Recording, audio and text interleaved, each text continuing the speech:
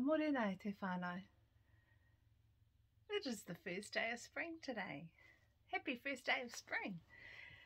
And it's not that sunny outside, but it is the first day of spring nonetheless. So if you see a daffodil, think of me, kōwhai, yay, my favourite colour. So my story this morning is The Giant of Lake Wakatipu by Peter Gossage.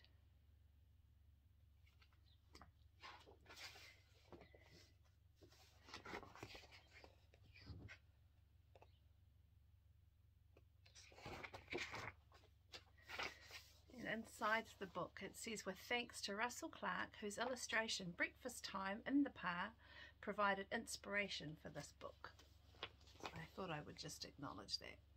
The Giant of Lake Wakatipu.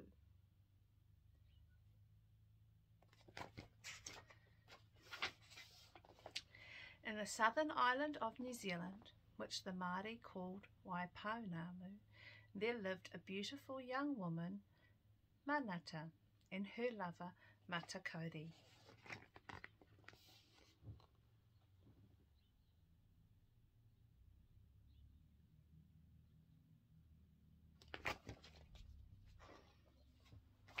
One day, Manata went missing. People searched everywhere for her. Matakori and her father found a giant footprint in the soft clay by the river.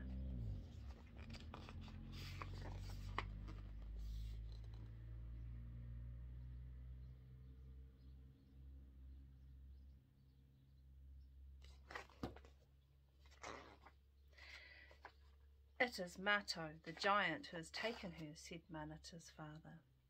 The people drew closer together in fear, for Mato was a giant who lived in the snow-capped mountains.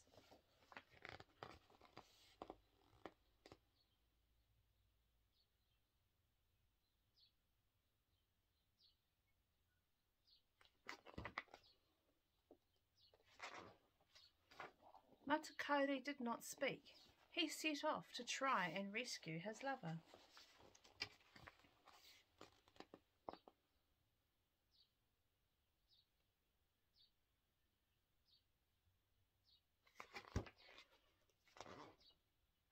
After a long search, he found her.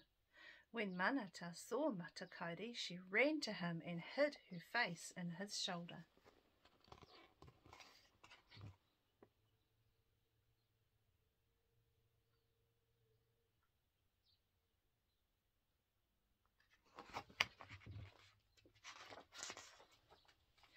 I cannot escape, my darling, said Manata. He has tied me to him with his cord. You would be killed if the giant awakes. While the wind blows from the northwest, Mato will sleep, said Matakori. Only when the wind changes will he wake up.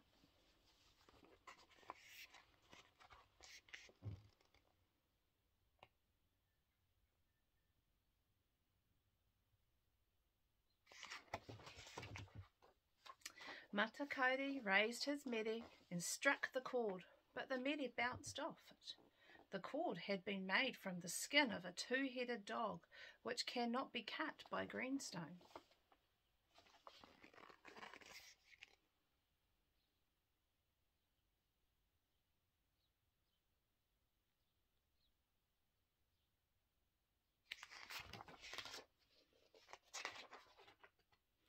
Manata's tears rolled down her face and one splashed onto the cord. Like magic, it parted.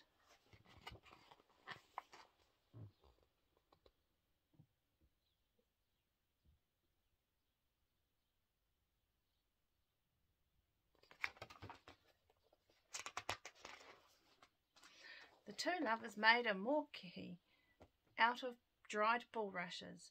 They climbed onto it and were soon back at their pa.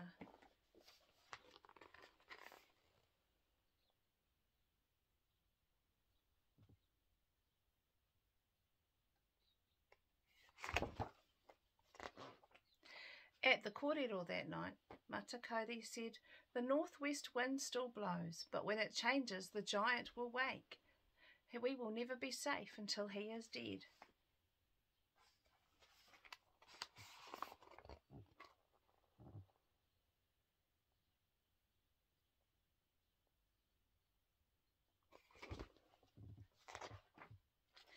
Manata looked at her and our sleeping people and knew in her heart that only her lover Matakore could kill Mato.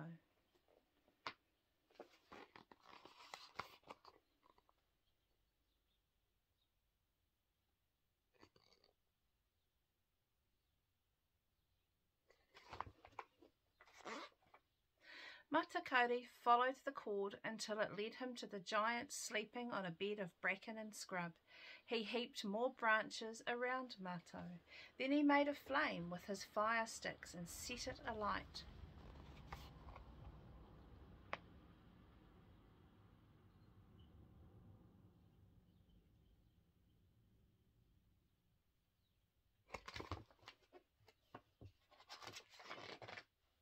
The fire roared up and Mato burst into flames. The great fire burned down into the earth, making an enormous trench. The giant's body turned to ashes.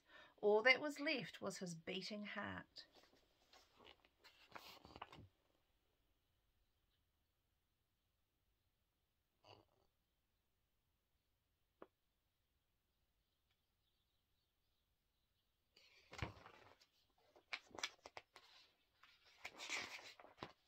Then it began to rain. The heat of the fire had melted the snow on the surrounding mountains. Water poured into the vast gash in the earth and filled it to the brim.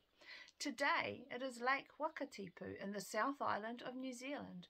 Its water level rises and falls with the beating of Mato's heart.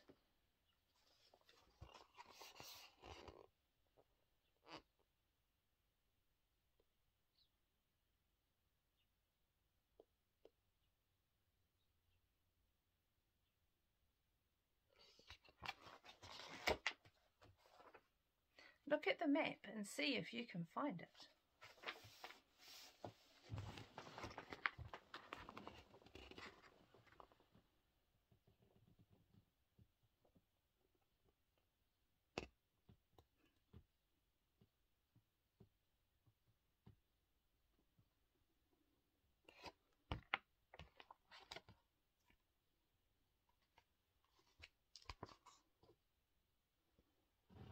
Ko watu te whānau.